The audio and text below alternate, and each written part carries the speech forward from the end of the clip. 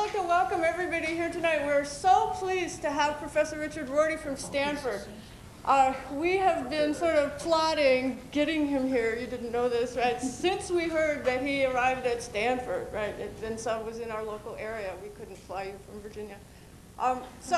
So this is wonderful, and I'd like to welcome all the other people who are here from the community and from other clubs, and my friend Dave Danielson from the College of San Mateo, and who else is here? Roger Hall, right? You don't know Roger, but he's a new faculty member in philosophy. And I wanted to say about this, you know our program here, we talk a lot about history of philosophy, right? And if you go through some courses with us, you eventually get to the point where, after hearing about arguments for the existence of God and free will and all that stuff, right, consequentialism and non-consequentialism, et cetera, right, you ask, what are they doing in philosophy today? And Don and I, when we answer this question, I suppose Barbara too, when we answer this question, we inevitably find ourselves talking about Professor Rorty. Because he is doing very interesting stuff. He is addressing, the kind of dilemma of philosophy today, which is kind of, what are they paying us for? I mean, the entire history of philosophy has seemed to be on a sort of suicide course, right? We started out thinking we could get, truth with a capital T, and reality with a, alpha reality, right? And goodness with a capital G, right? And the whole history of philosophy seems to have been, a progressive, more certain proof that you can't get any of that stuff. So what do we do now? At the same time, however, right, if we give up on absolutes, we're not very comfortable with this epistemologically anything goes. So I've been very helped, by reading Professor Rorty's stuff on this, as well as the stuff he's written about Nietzsche and Heidegger. I don't know about you, but I have a hard time reading both of those people, for obvious reasons, I guess. I mean, Nietzsche because of the stuff he says about women, and Heidegger because of the general unintelligibility problem. But I have learned a lot about Nietzsche and Heidegger from reading stuff by Professor Rorty. You can look on our website, right, for, there's a link to Amazon. When I went to Amazon looking up stuff by or about Richard Rorty, something like 80 citations came up. So this is truly, a very world-famous person. On one of his books, one of the readers says that Professor Rorty is the most interesting philosopher in the world today. Right? So it is with great pleasure that I present Professor Rorty.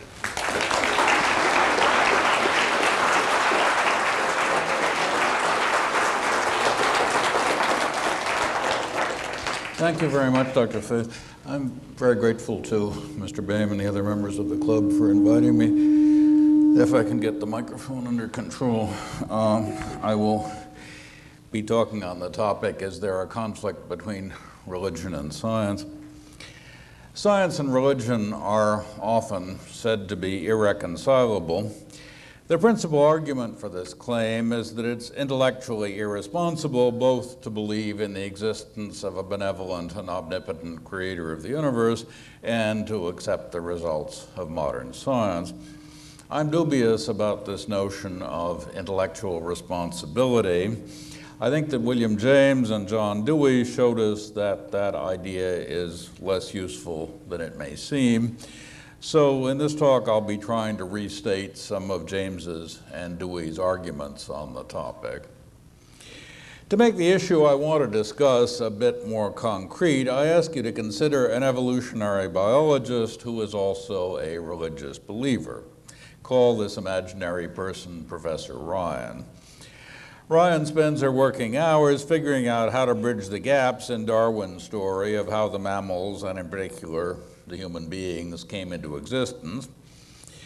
Her work is done against the background of, and takes for granted, the usual story about the history of the physical universe, the story first told by Lucretius and enlarged upon by Galileo, Newton, and Einstein.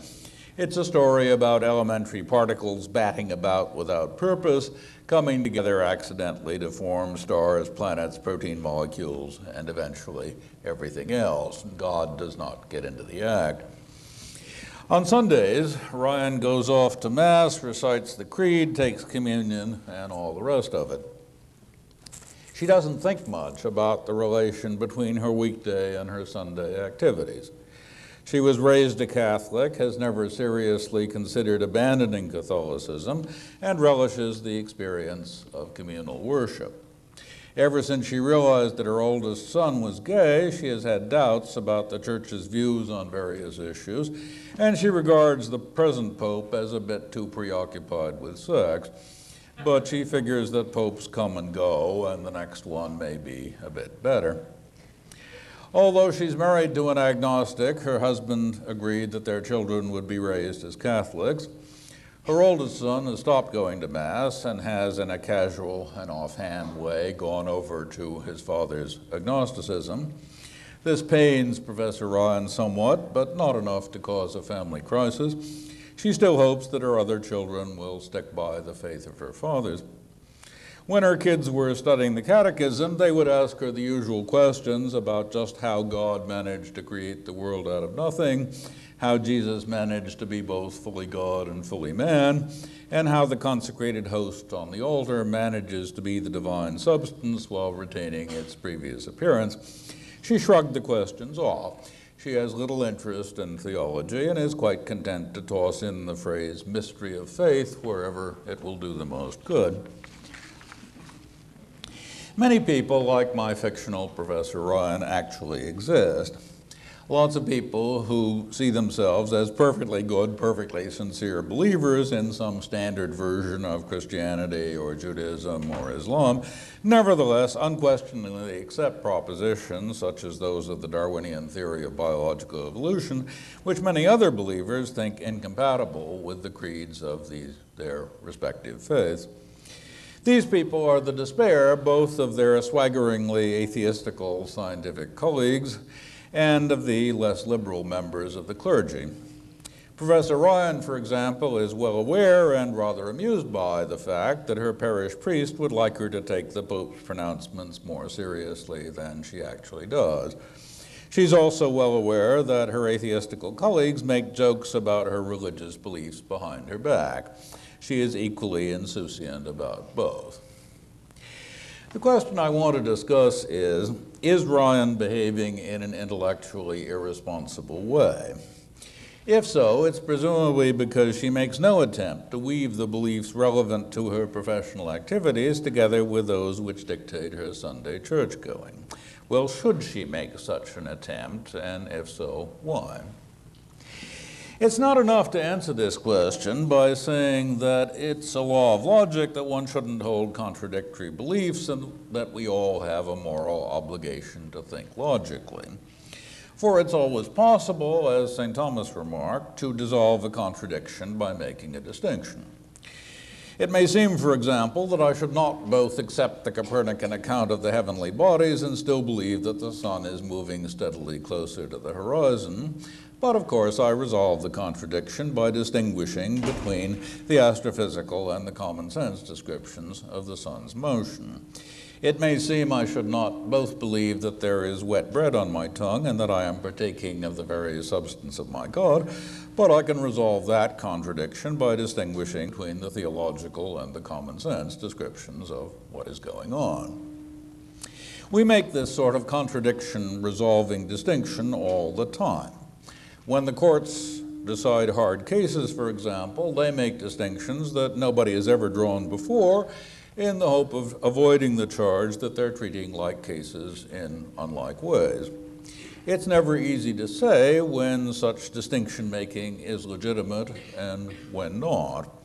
The same judicial opinion is often described with equal conviction and honesty as brilliant analysis and as disingenuous rationalization. When it comes to the purported clash between religion and science, however, it may seem difficult to wiggle one's way out of the appearance of contradiction. For surely the universe was either planned by an intelligent being, one concerned with our welfare and our actions, or it's a fortuitous assemblage of contingencies.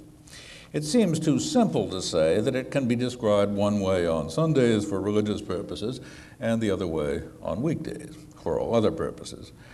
The difference between the two ways of describing the universe seems too important to be shrugged off just by making a distinction between alternative purposes. Furthermore, the difference between these two descriptions doesn't seem analogous to the difference between the common sense and the scientific descriptions of the motions of the sun and earth. For in the latter case, we can escape contradiction by saying that it's handy and harmless to have two different vocabularies, one for everyday purposes and another for scientific purposes. The relation between statements made in these two vocabularies is not exactly contradictory, but just a matter of speaking crudely and speaking precisely. The crude way of speaking, which tells us that the sun moves across the sky, can be replaced with a more precise description of what's going on, a description which saves and explains the appearances. But the scientist who is also a religious believer can hardly say that either biology or the catechism is a crude, oversimplified, but convenient way of speaking, for the scientific and the religious vocabulary are equally refined and precise. Both purport to describe how we got here, where human beings come from. So one of them surely must be wrong. Anybody like Professor Ryan, many people would say, must be schizophrenic or at least intellectually irresponsible. One familiar way to defend people like Professor Ryan against this charge of intellectual irresponsibility has been to distinguish between literal and symbolic truth. Paul Tillich, great liberal Protestant theologian of the mid-century, said that the statements of science are literally true, whereas those of religious faith are what he called symbolic expressions of our ultimate concern, that is, attempts to describe whatever it is that we love with all our hearts and minds and strength. Tillich said that we all had symbols of our ultimate concern, only some of which were personalized deities. The revolutionary power of the proletariat is such a symbol for Marxists. The incarnation is such a symbol for Christians. The poetic imagination was such a symbol for Coleridge. Just as Marxists allow no empirical facts to spoil their image of the proletariat, and just as positivists allowed none to interfere with their images of physics and mathematics, so Christians allow no empirical facts to tarnish their sure and certain hope of resurrection. Tillich's point was that a debate between Marxists and Christians or between Marxists and positivists is not like a debate between advocates of Ptolemy's and Copernicus's theories about the motion of the earth, or like a debate between Darwinians and creationists. In the latter case, there's plenty of agreement about what phenomena need to be explained, and room for debate about which explanation of those phenomena best meets certain familiar criteria. But in the case of the Marxists versus the Christians, or the Buddhists versus the Hindus, it seems silly to try to get agreement on which phenomena need explanation or about criteria for satisfactory explanation. The whole idea of explaining phenomena seems out of place in reference to these disagreements.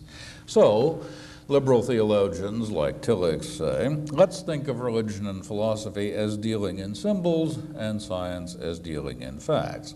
The same facts are compatible with the invocation of many different symbols.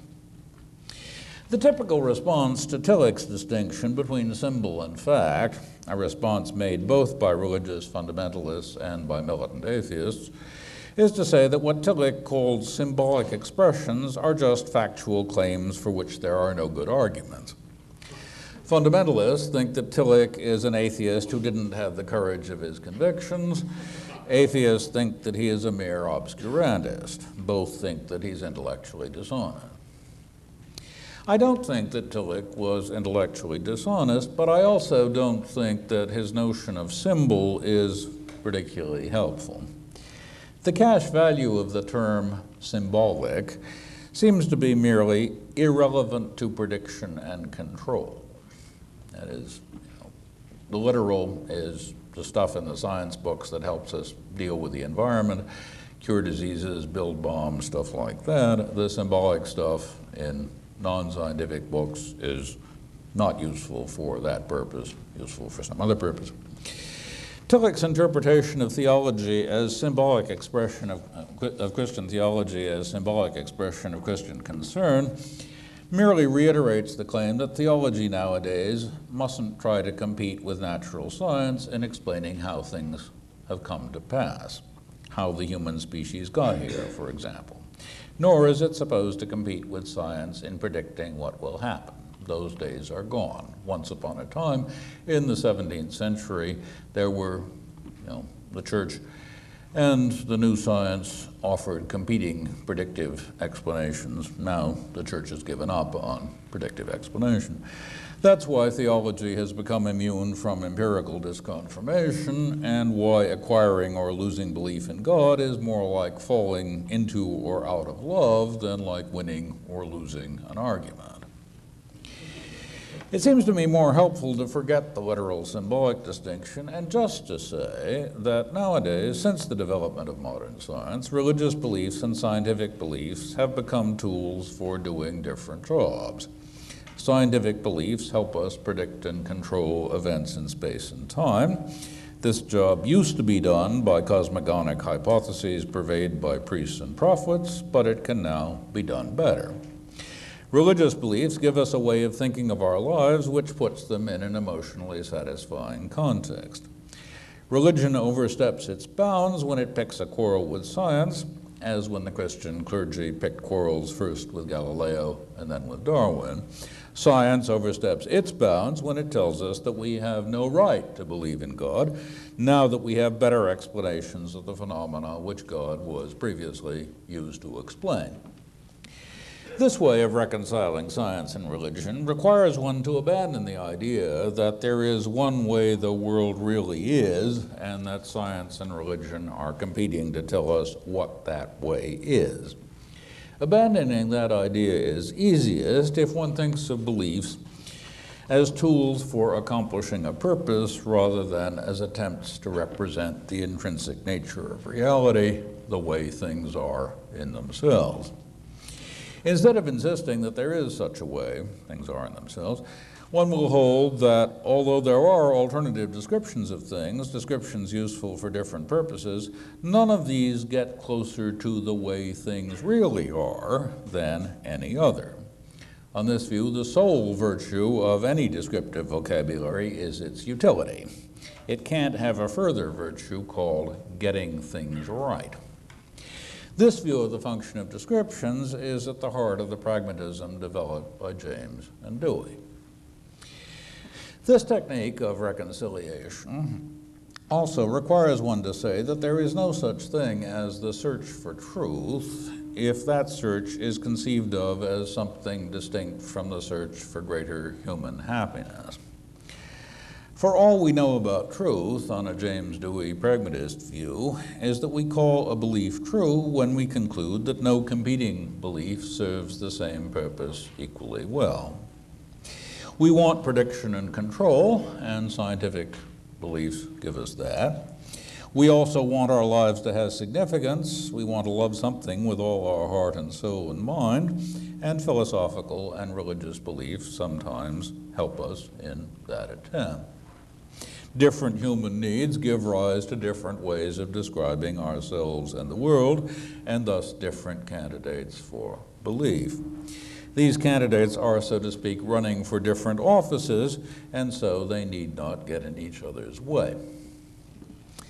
These ways of thinking about truth, belief, and reality add up to the view of knowledge common to the American pragmatists, to Nietzsche, and to such post-Nietzschean European philosophers as Heidegger and Derrida. All these thinkers give up on the idea of reality as it is in itself, and therefore on the idea that the search for truth is an attempt to represent the intrinsic nature of things. They all deny that things have intrinsic natures as opposed to more or less useful descriptions. The view these thinkers share is sometimes described as social constructionism, but that's misleading. These philosophers are not saying that what we used to think was discovered is actually our own invention. Rather, they're simply reiterating that we can make no sense of the suggestion that one description of things is closer to the way things really are, apart from any human needs, purposes, or interests than some other description. The best we can do is to discover that one description is more useful for the satisfaction of one or another human need, but hardly for the satisfaction of all human needs. These philosophers all deny that truth is a matter of correspondence to the way things are, independent of our needs, for they argue there is no way we could ever test for such correspondence. Any proposed test would have to compare the ways we talk about things with the way things are apart from being talked about, and we have no idea what such a comparison would look like. There are many objections to pragmatism and many defenses against these objections. But today I want to stick to what pragmatists have said about religion. In particular, I want to discuss the way in which William James replied to the claim that religious faith is intellectually irresponsible. In an essay called The Will to Believe, James responded to W.K. Clifford's version of this latter claim. Clifford was a 19th century science freak, positivist.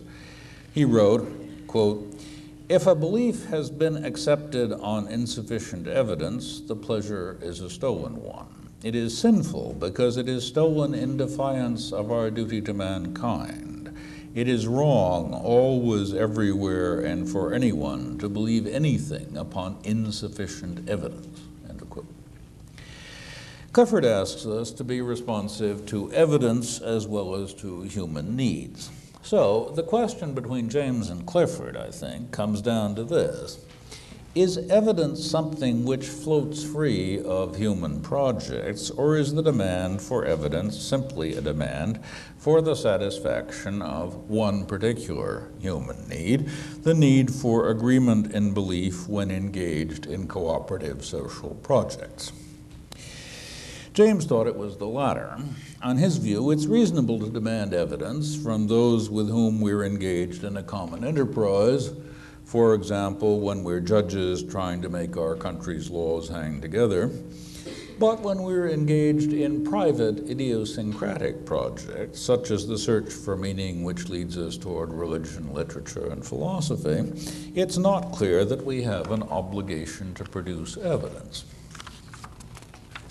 James summed up his reply to Clifford as follows, quote, "Our passional nature not only lawfully may, but must decide an option between propositions whenever it is a genuine option that cannot by its nature be decided on intellectual grounds."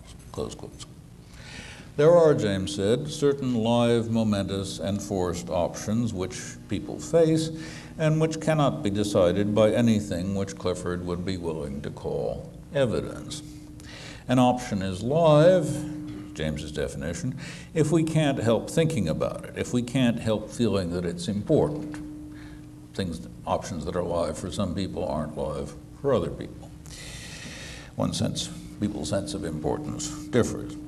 It's momentous if, unlike the live option of going to the movies or staying home and working, decision between the alternatives will have far-reaching effects. It's forced if there's no way of splitting the difference, no way of fudging the issue. It cannot be decided on intellectual grounds if there is no consensus in the relevant community about what criteria should be used for arriving at a decision. What counts as a live, forced, and momentous option will vary from culture to culture and from individual to individual. Some people who were raised agnostic never think about religion at all, and for them the option of becoming a religious believer is simply not live. Yet it may become live if, for example, they fall in love with someone who refuses to marry a non-Catholic. There are no options which all human beings have a moral duty to confront because options vary with physical and intellectual location. Clifford, on the other hand, sees all human beings as confronted with one universal, unvarying option, the option between facing up to the truth and blinding oneself to the truth.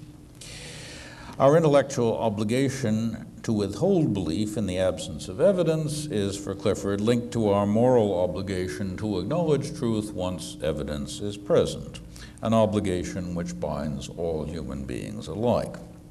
What distinguishes us from animals, for Clifford, is precisely this obligation. The animals merely want to be happy, but we human beings, the rational animals, also want to know. To believe in the absence of evidence or to falter in the quest for truth by faltering in the pursuit of further evidence is to betray one's essential humanity. For pragmatists like James, on the other hand, to search for truth is to search for beliefs that work, for beliefs that get us what we want. So there's no big discontinuity between us and the animals. We just have bigger brains and better equipment than they do, and thus can enjoy more complex and delightful kinds of happiness than they can. One of these kinds of happiness consists in the sheer pleasure of finding beautiful, comprehensive theories. Another is the better control over ourselves and our environment, which such theories may give us, the sort of control we have after inventing anesthetics and airplanes, for example. Still another is the kind of happiness which their faith brings to the devout and which their lack of faith brings to exuberantly militant atheists. There is no obligation on all human beings to enjoy any of these forms of happiness. The whole notion of obligation is out of place in this area. When Professor Ryan looks for the best explanation of a puzzling biological fact, she is, of course, bound to look for an explanation which will be supported by evidence available to her fellow scientists. But on James's view, this is not because she is seeking truth as opposed to happiness. Rather, she is seeking for tools which will do a certain job that certain human beings have undertaken, namely putting together a comprehensive narrative of what spatiotemporal events were causally linked to which other spatiotemporal events, and in particular of how biological evolution works. When she expresses her contempt for Catholic fundamentalists who reject Darwin, Ryan is expressing contempt for people who try to use old tools when new and better tools for doing the same job have become available.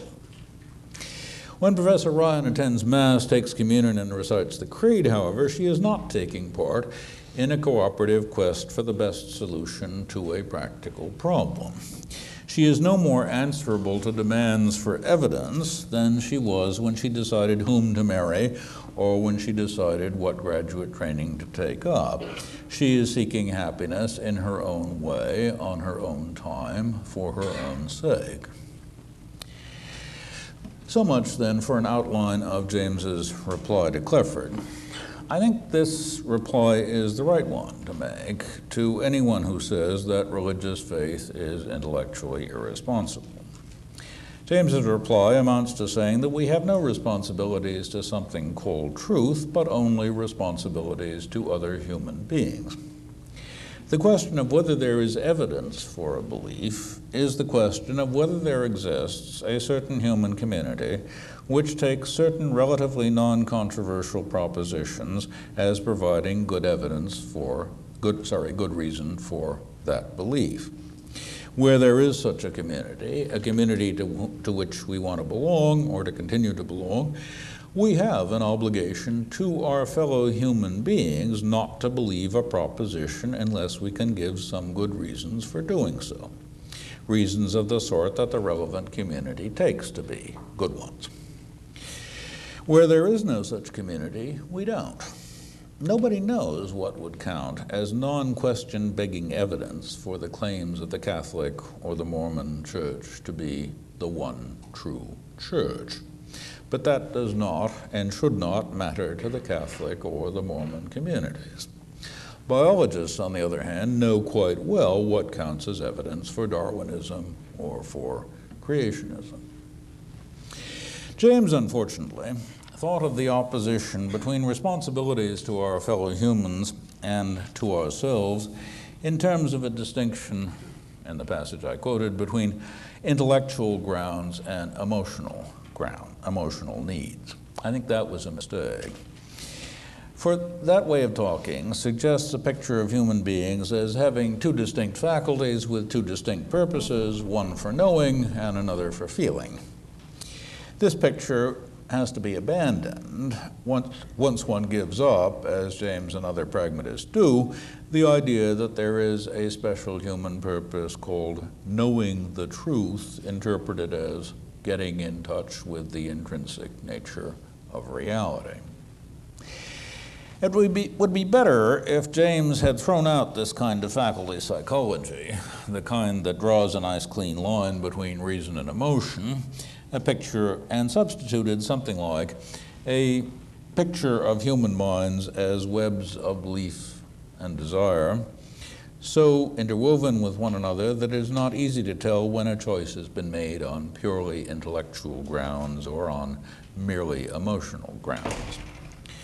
Nor is it useful, it seems to me, and I think should have seemed to James, to divide areas of culture or of life into those in which there is objective knowledge and those in which there is only subjective opinion.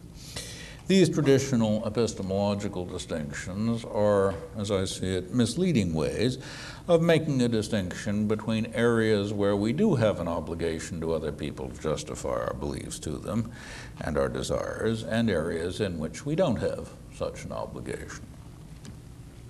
James's intellect-passion distinction should be replaced by a distinction between what needs justification and what doesn't.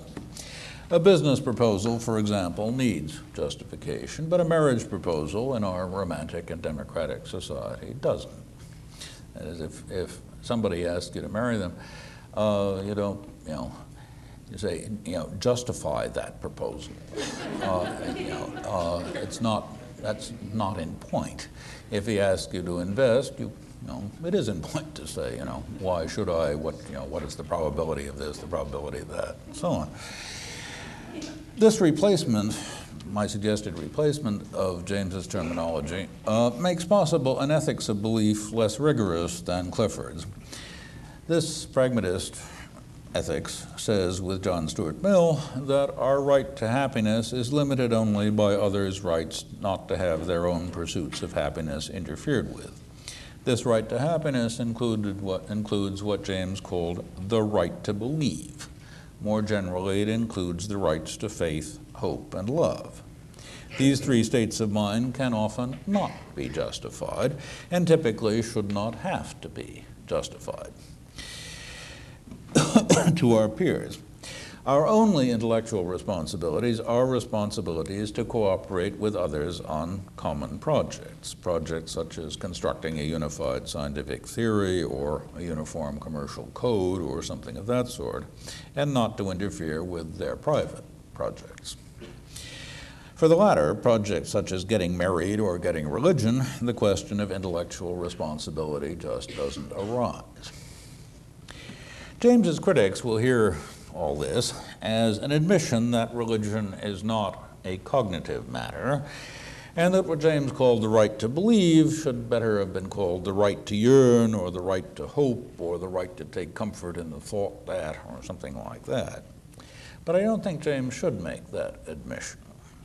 Rather, he should insist that the impulse to draw a sharp line between the cognitive and the non-cognitive, and between beliefs and desires, even when this distinction is relevant neither to the explanation or the justification of behavior, is a residue of the old belief that we should engage in two distinct quests, one for truth and another for happiness.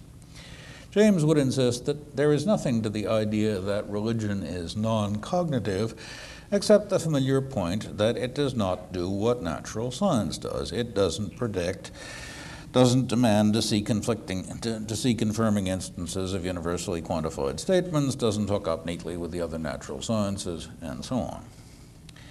Clifford, as I've said, thinks that we human beings have an obligation to something non-human called truth with a capital T. James thinks that we have no obligations except to each other. For him, figuring out what to believe is a subspecies of figuring out what to do, so intellectual responsibility cannot be more than a species of moral responsibility. As Person James insisted, beliefs are habits of acting rather than attempts to represent reality. Some things we do are our own business, others are other people's business as well.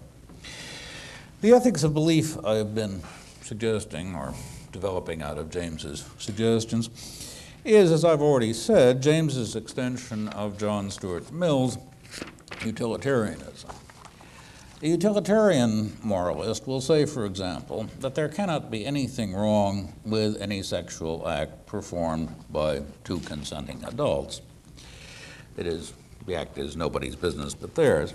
Analogously, a utilitarian ethics of belief says that the only point at which we have a right to criticize somebody's religious beliefs is when that belief is made an excuse for interfering with other human projects, as for instance when the clergy try to get in Galileo's or Darwin's way, or when religious people try to pass laws forbidding this or that sexual activity.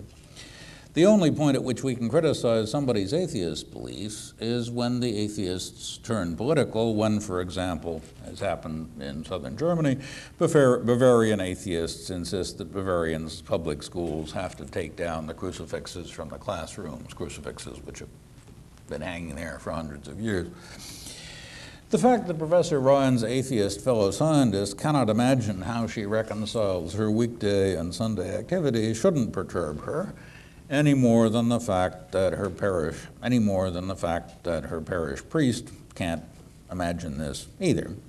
She is doing neither her scientific discipline nor her church any harm, so neither has the right to complain.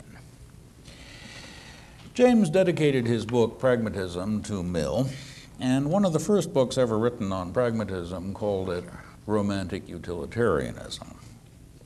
But that characterization of pragmatism raises an interesting question. Mill's utilitarianism was often said by its 19th century opponents to be a godless, atheistic, materialistic creed. Those who take this view of utilitarianism and pragmatism will say that the religious should beware of pragmatists bearing gifts. In particular, they should beware of James's suggestion that anybody has a right to believe anything as long as their doing so doesn't compromise any cooperative enterprise to which they have committed themselves. These people will claim that utilitarianism is a view which could only be accepted by somebody who was already an atheist, or at least by somebody who had no religious feeling, somebody whose sense of human possibilities is narrow and blinkered, like Dickens's Mr. Gradgrind parody of the utilitarian. This line of argument, however, presupposes that it's essential to religious faith to submit to the authority of something non-human. Insofar as religion consists in such submission to what is sometimes called a sacrifice of the intellect, then it is indeed the case that somebody who is religious can be neither a utilitarian or a pragmatist. But that seems a question-begging definition of religion. If religious faith is defined narrowly enough so that it consists in a refusal to take part in some cooperative enterprise such as scientific research or democratic politics because doing so would offend one's conscience, then of course nobody can have that kind of religious faith and be a utilitarian. But there are broader and more plausible definitions of being religious. For example, it's sometimes said that for followers of Christ, love is the only law. Nothing on that account of Christianity takes precedence over the duty to be of assistance to one's neighbor, to treat his or her needs with loving kindness. Creedal statements and acts of worship are secondary in comparison to this overriding obligation. Theology on this view is not of the essence of Christian belief, for the Christian life is one of service to others. Only such service counts as service to God. To lead a life devoted to such service counts as Christian and a fortiori as being religious in the fullest possible senses of the terms Christian and religious. But a life which neglects such service, no matter how many sacraments are received nor how many professions made, does not. If one interprets Christianity in this way, then it's possible to view utilitarianism as a reformulation of the central Christian doctrine. For utilitarianism says that all human beings, or perhaps even all creatures that can suffer pain, are on a moral par, that they all deserve to have their needs satisfied insofar as this can be done without harm to others. As James put it, I quote James, "Take any demand, however slight, which any creature, however weak, may make. Ought it not, for its own soul's sake, to be satisfied? If not, prove why not. The only possible kind of proof you could adduce would be the exhibition of another creature whose demand went the other way." End of quote. The egalitarianism which runs through Mill's and James's work is a moral attitude which I suspect could only flourish in a culture which had been told, century after century, that God's will was for human beings to love one another, that all men are brothers, that in Christ there is neither Jew nor Greek. The idea that everybody, black or white, male or female, Christian or heathen, wise or foolish, has rights which deserve respect and consideration is one which, in Europe and America, has traditionally been backed up by an appeal to this agapistic strain in the Christian tradition. If one does see the claim that love is the only law as central to Christianity, then it's possible to describe the historical development of Christianity in terms of the gradual substitution of love for power as the essential attribute of God. A God of power is an authority. A God of love is a friend. If one thinks of our relation to God as one of awe, worship, and obedience, then one must insist that utilitarianism and pragmatism have their limits, limits set by God's commands. If, however, if, for example, God has commanded us to worship him under one name rather than another, or condemned us not to suffer a witch to live, or commanded that women be silent in churches, or that a man shall not lie with a man as with a woman, then no pragmatic or utilitarian consideration can have any force to persuade us of any different opinion. Insofar as Christians see their obedience to God as including more than the duty to serve their fellow human beings, they are worshiping a God of power rather than a God of love. From this point of view, Clifford's claim that we have an obligation to truth, that the pursuit of truth is something different from the pursuit of human happiness, is a version of the religious idea that we owe obedience to a higher power.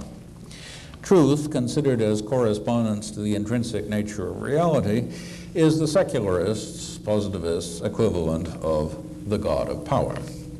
Science, seen as Clifford sees it rather than James does, is the Enlightenment version of the worship of a God of power. But James, by insisting that reality has no intrinsic nature to be respected, is following up on what I've been calling the agapistic strain in Christianity, the strain that insists that love is the only law.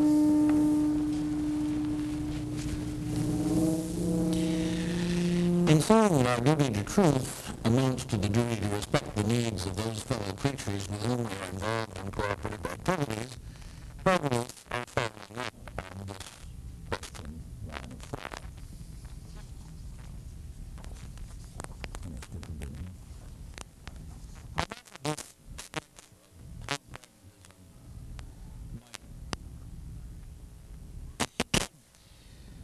Might try to appropriate Christianity for its own purposes in order to reply to the suggestion that pragmatism begs the question against religion. As I see it, the only question is whether we are in a state of sin, whether we need to rely on something non-human for our salvation.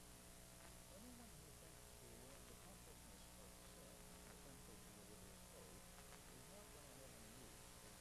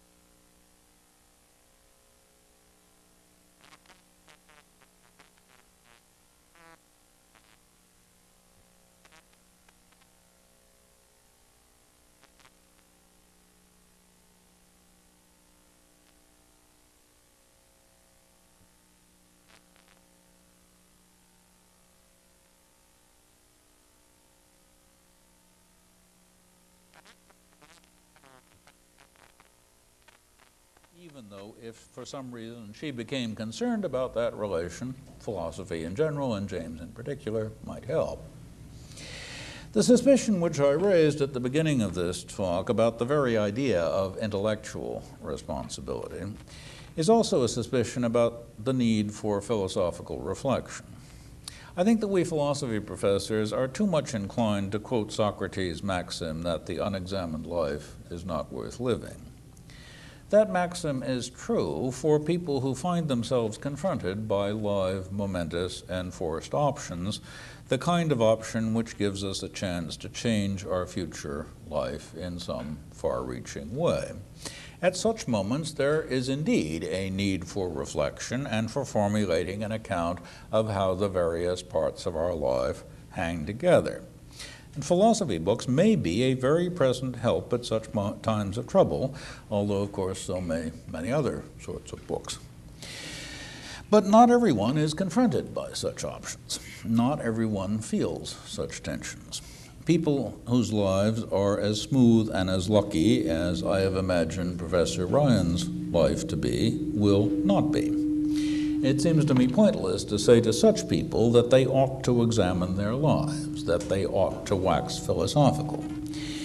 It's equally pointless to accuse them of failure to take an interest in philosophy and to accuse them of intellectual irresponsibility.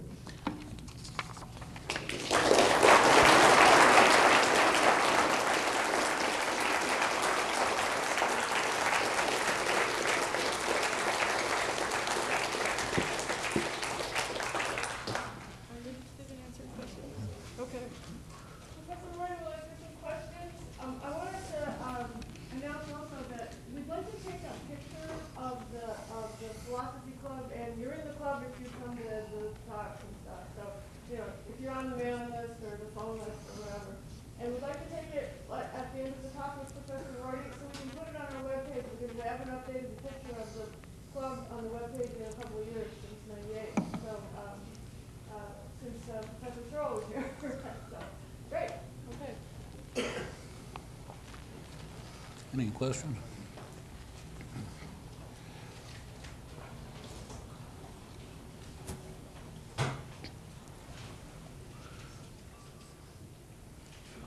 If I'm not mistaken, William James and John Dewey, in most cases, philosophy classes today is given very little attention. Would you feel that this is a mistake in light of your use of William James as in terms of your religious and scientific? Yeah, I think that part of the reason they don't get much of a play now is that we teach Nietzsche instead. Nietzsche said a lot of the same stuff, and a lot of other stuff too. But you know, on subjects like truth and knowledge, he and the pragmatists pretty much echo one another. Nietzsche is a more exciting romantic figure, and so if you want to get these particular points across, Nietzsche is, a reasonable way to do it. I think the big difference between Nietzsche and on the one hand and James and Dewey on the other is Nietzsche had no interest in democracy. James and Dewey were enthusiastic about democracy. James and Dewey were just nicer people. On the other hand, they weren't as brilliant writers. They weren't as charismatic figures, so they tend to get neglected.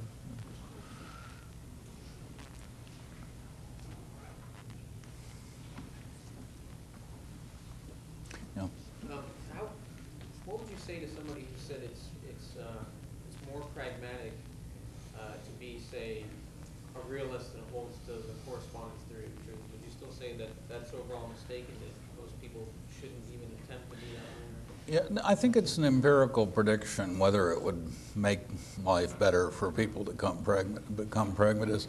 And the analogy that I want to use is, in the 18th century, a lot of people said, without the church, without religion at the center of social life, society's going to fall apart.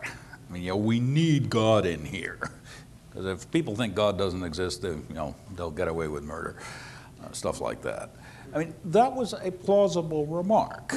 I mean, it was an empirical prediction made about what would happen if European civilization secularized its politics, its art, its way of thinking. It didn't come true. I mean, in fact, we got far more secular than people in the 18th century ever thought we could get, and civilization didn't fall apart. It's possible that pragmatism would be bad for us, that if everybody took this pragmatist line that I'm taking, that civilization would fall apart or something. It's possible. I don't think so, but it's an empirical question. Dewey, when he was asked this kind of question, would say, yes, maybe people are sufficiently in need of a sense of being obedient to an authority that pragmatism is just not something they can live with, but still we could try it and see. In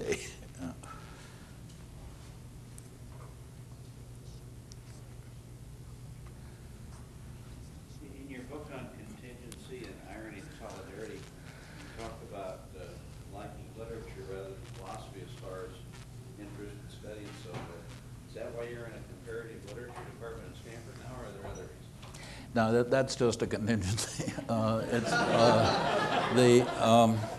There was a guy in Comp Lit who thought that there wasn't enough continental philosophy as opposed to analytic philosophy being taught at Stanford. That is, the philosophy department doesn't teach people like Hegel and Heidegger much, and he wanted more courses in that stuff, so he hired me to give the courses.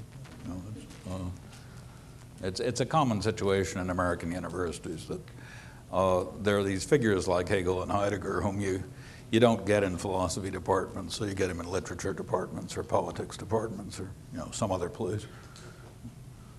People like me are brought in to do the job.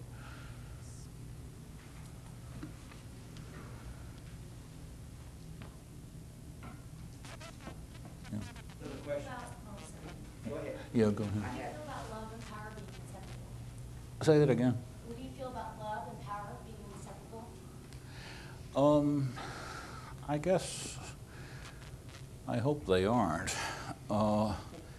Santayana once said that superstition is the confusion of ideals with power. That is, superstition is not being able to love something unless you think it's great and big and strong and capable of, doing things to you or protecting you or something like that.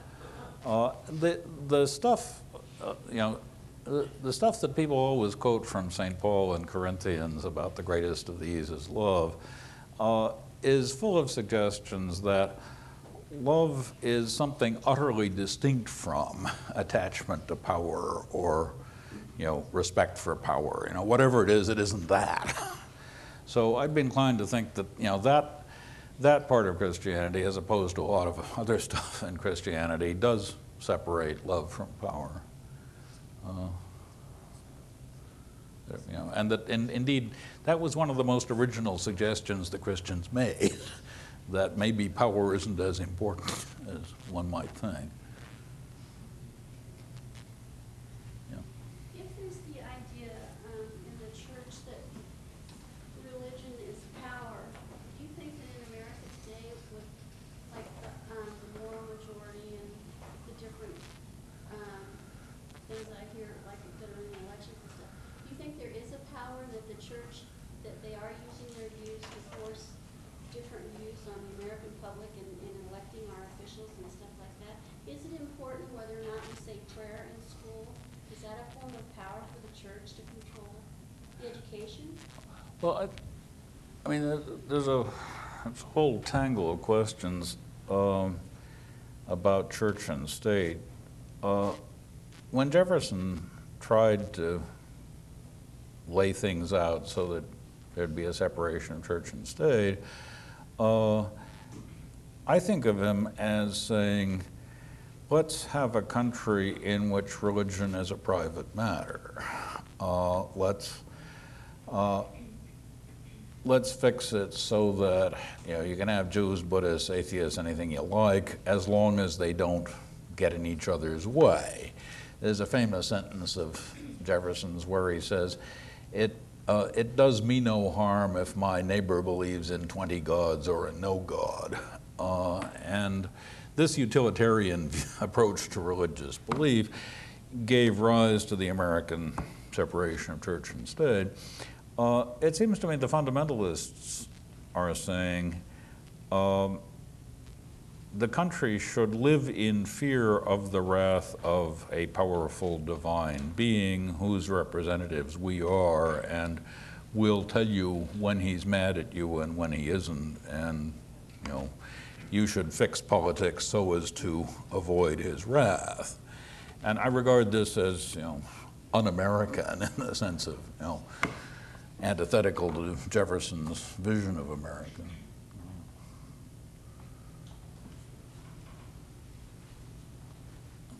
Yeah, you said earlier that the point about Socrates, the unexamined life is not worth living for Socrates, and you said that people who have situations in their life, I think you called it magnified reflection. I'm not sure if that was the exact term that you used, but wouldn't you think that it would be more pragmatic for someone to learn philosophy in case they had a bad situation in life, kind of as a preventative reflection? I mean, or should we just wait till it happens and then maybe? I think it's a little like sort of assembling a medicine kit before you know what disease you have. It's, I mean, I don't think people whose lives aren't to some extent torn bother to take philosophy courses. I mean, why would you, after all? People take that kind of course and lots of other kinds of courses because they feel a tension which they hope these books might help them resolve. And the tension is quite likely to be, particular, idiosyncratic, so on, and they may take the wrong course, the books may be of no relevance, but they're looking for something. And so I doubt that you could, I think saying be prepared for future tensions, well, that doesn't give them enough direction. I mean, did they take a religion course, a philosophy course, a history course, a literature course? Lots of courses might be useful. Yeah. But wouldn't a philosophy course help you to gain access to good conversation, like your own? Yeah. So that if our students are prepared, they have a better chance to understand what you're saying, I would say. Yeah, but the same goes for the history and literature and religion courses. No, to take an elementary course in any of the humanities is to get in on an ongoing conversation, but you can't possibly get in on all the conversations, and you can't take all the courses. So, I'm not sure that philosophy has any natural advantage here. But on the other hand, it isn't that I'm trying to put down philosophy. It's that I'm trying to say that drawing lines within the humanities is probably pretty pointless anyway. I mean, trying to figure out where intellectual history stops and philosophy begins, or where religion stops and philosophy begins. Nobody really knows, and it's not except for purposes of academic budgets, it doesn't make any difference.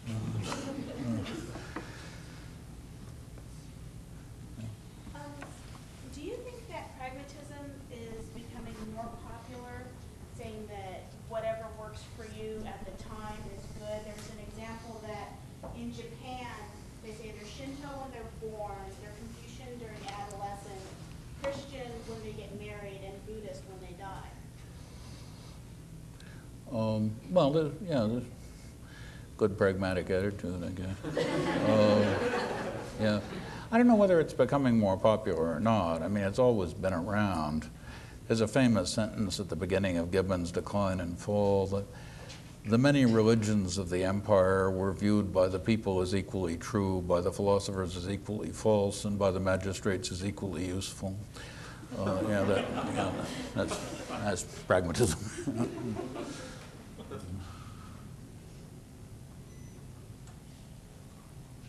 What about the question relating pragmatism to relativism, which relativism does have relativism isn't a term I can find any use for. I mean, I've never met a relativist. I don't know what it would be like to hold a relativist position. And presumably it would be to hold that, there are no constraints on anybody believing anything, or, but nobody believes that. So,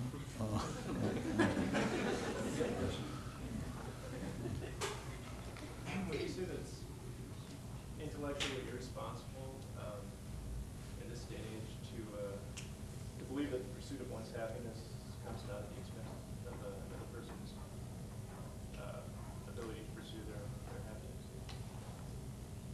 say that again. Would you say that it's intellectually irresponsible to believe in these times that in order to pursue one's happiness, it would necessarily come at the expense of another's? I'm talking in terms of global interconnection. I don't think you need to bring in intellectual responsibility. I mean, to be morally responsible, I guess, just is to ask to what extent does pursuit of one's own interests interfere with other people's ability to fulfill their needs. Well, let me come at it a different way. I'm inclined to say that everybody has some sense of moral responsibility toward at least a few people, the members of their family, the people in their own village. What we call moral progress, I think, is enlarging the sphere of people whose interests you take seriously. And ideally, moral progress culminates in taking the interests of all human beings simply because they're human seriously. No one has ever, in fact, done that. That is, none of us go around thinking of the interests of the other 7 billion inhabitants of the planet. We think of the interests of, the members of the college, the members of the community, the fellow citizens of the country, something like that. And someday, if civilization endures, we may all be citizens of the world thinking about the needs of people, in every place on earth. But this is a moral ideal we're a long way from yet. I mean, in theory, we're all committed to respecting humanity for its own sake. In practice, the rich nations use up 90% of the resources and don't give a damn about what happens to the other 6 billion left to use the other 10%. What then do you think the philosophers of, say, Peter Singer or Peter Unger? Say that again. Peter Singer or Peter Unger, they seem to maybe have that ideal that you say that most of us don't have, global. Yeah, well, they're moral. I mean, they're professors of philosophy, but that's not really what's important about them. And it's not that they have sort of specially sophisticated philosophical views. What makes them interesting is that they're what Posner calls moral entrepreneurs. They're people trying to say, look, there are people out there, or animals out there, or beings out there whose interests you are neglecting. And they stand in the tradition of, for example, the feminists, Wollstonecraft, Taylor, women who said to the men, look, you haven't even noticed there are women being affected by this. And Singer is saying, you haven't even noticed that the animals feel pain too. And Unger is saying, you haven't noticed that every time you eat in an American restaurant, you deprive umpteen kids in Uganda of food and stuff like that. This kind of attempt to enlarge our sense of community or a sense of who counts seems to me, such attempts are the engine of moral progress. I don't think of them as particularly related to philosophy.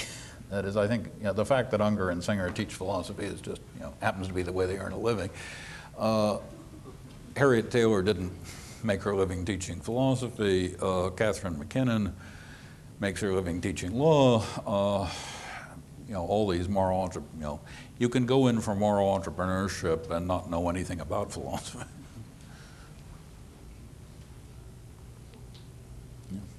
Is pragmatism, do you think, committed to principle of rationality for beliefs, like a Rortyian principle of rationality for beliefs? So like a belief is rational if it's formed from a well-working mind.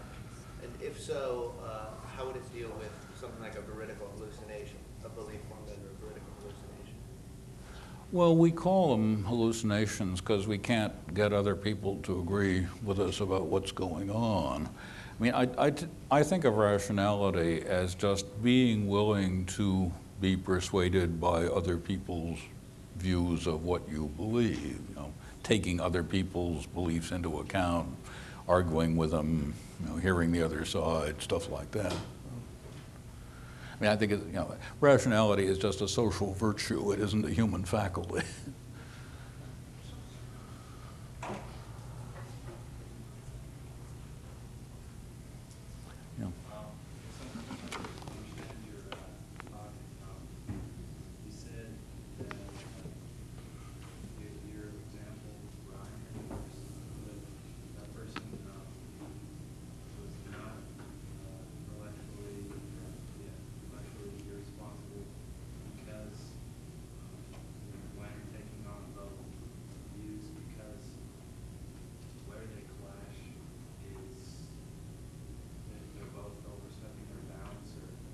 Yeah.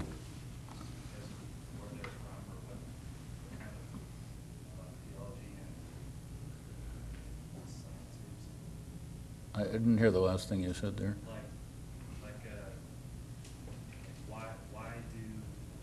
I guess, could you explain why science and religion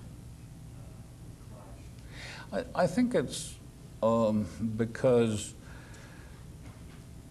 the churches were accustomed to having more influence in all spheres of culture and life than their rivals in the 17th and 18th centuries were willing to give them.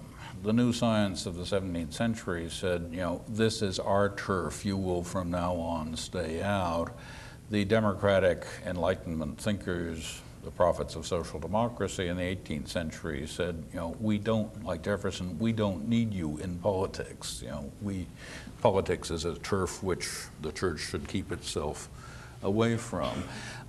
Whenever there's an institution like the churches, which have sustained civilization for thousands of years and are told that they are no longer needed, there is going to be conflict.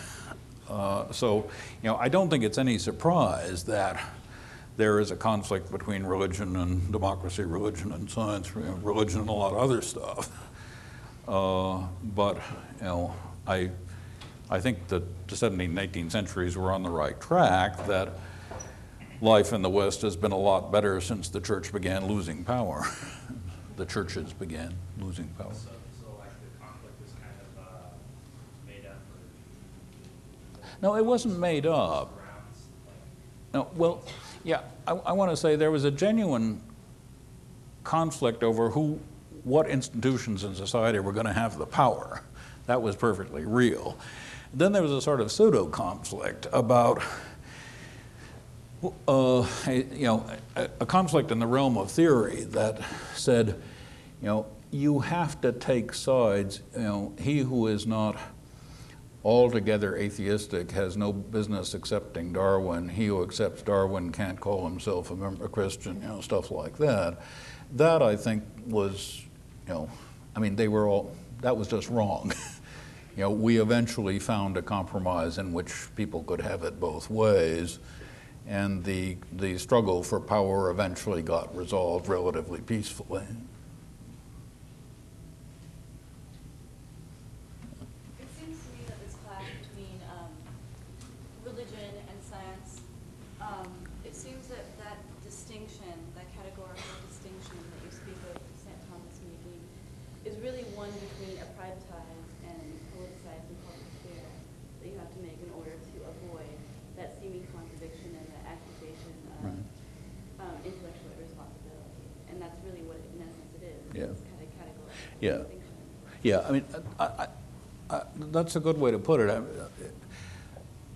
You could say what we think of as the progress we've made since the Renaissance is in large part our increasing ability to disjoin the private from the public so that people can have their own space to do their own thing apart from the institutions of society.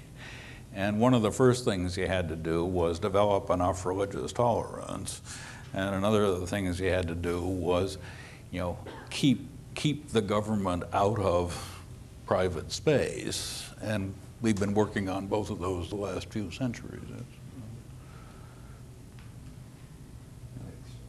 Going a bit further on that, would you say we've gone a bit too far, but the usual criticism that we completely privatized the public space and we've gotten rid of any kind of proletariat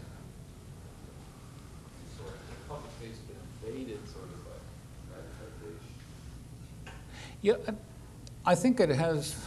I'm not sure what to say about that because there seems something obviously true about that in the United States, suggested by the fact that fewer and fewer people vote. On the other hand, in a lot of the rest of the world, it doesn't seem to be happening. I mean, they too have television and all that stuff, but they still seem to take more of an interest in public affairs than Americans seem to manage. And I don't feel very sure of my facts here, and even if I did, I wouldn't know how to account for these differences.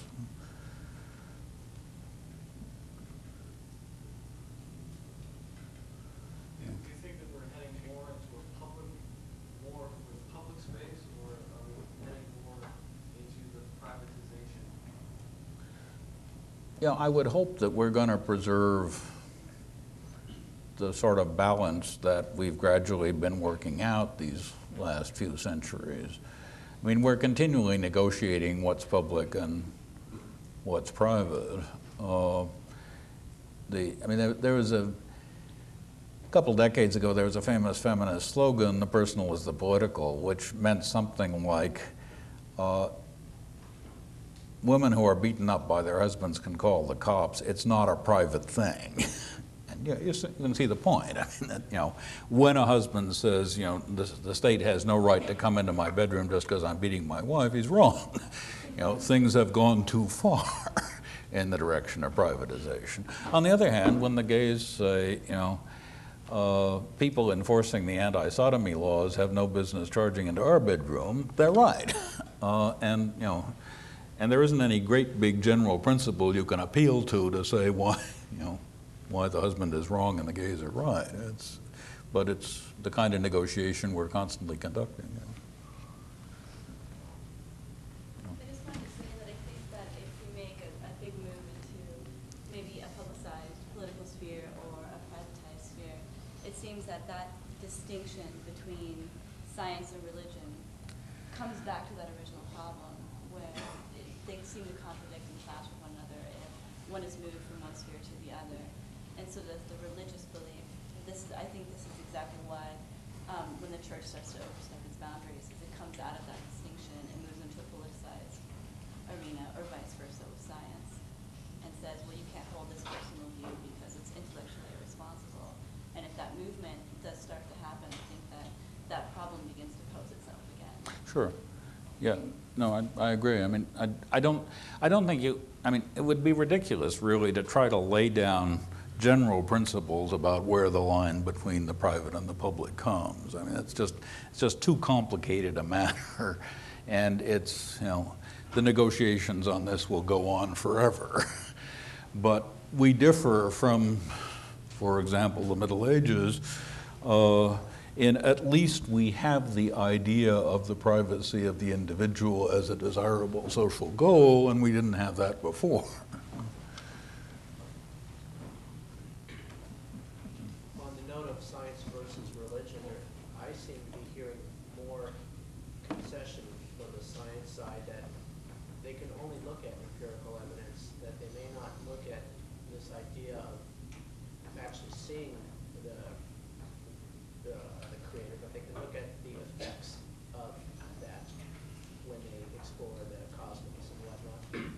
And that perhaps can lead to some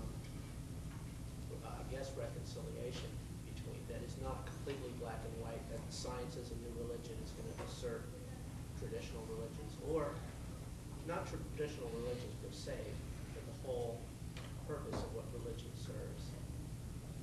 And perhaps that could be something that's growing in our consciousness, because we are seeing the limits of what science can do and say. No, I don't think we are. That is, you know, we know that science is good at predicting and controlling. That's all it's ever been good at. You know, it never tried to answer the question, why is there something rather than nothing, or, you know, what was there before time began, or something like that. So I don't think science is hitting any limits. It seems to me doing, you know, forging ahead. I'm inclined to think that we'll never be able to make particular empirical results in science relevant to religion. I mean, scientists who are religious write books saying, hey, I have just discovered in my branch of theoretical physics or molecular biology this terrific fact which proves the existence of God. Or if it doesn't prove it, at least it, you know, it gives one reason to, and so on. And I don't think, these books come and go, but, you know, I don't think they ever add up to much. I mean, there isn't any accumulation of evidence. They're just sort of gee whiz books saying, here's another thing we're having trouble with over here in science. Maybe God is the answer. Yeah, well, I mean, God is the answer to anything you have no better ideas about. So yes, in a sense, God is the answer. Can we have one more question?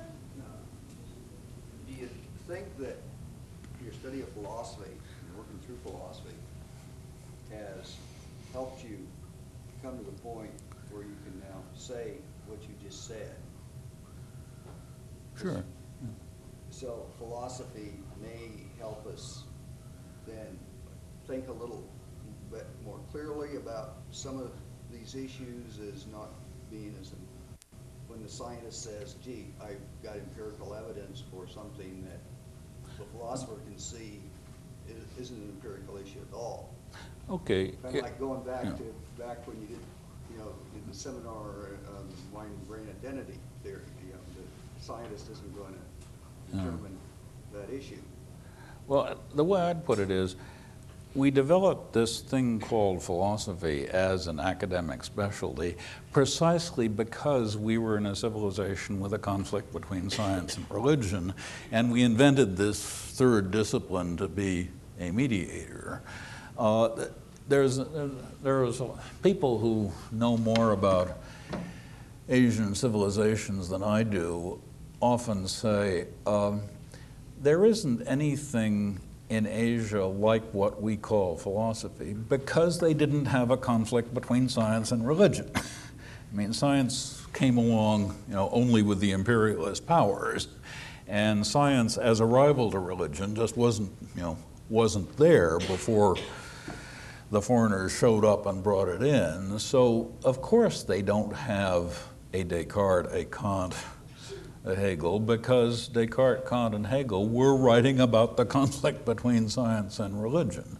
They have something else, you call it philosophy, call it whatever you want to, but it isn't what we call philosophy, because what we call philosophy is this very specific mediating mission.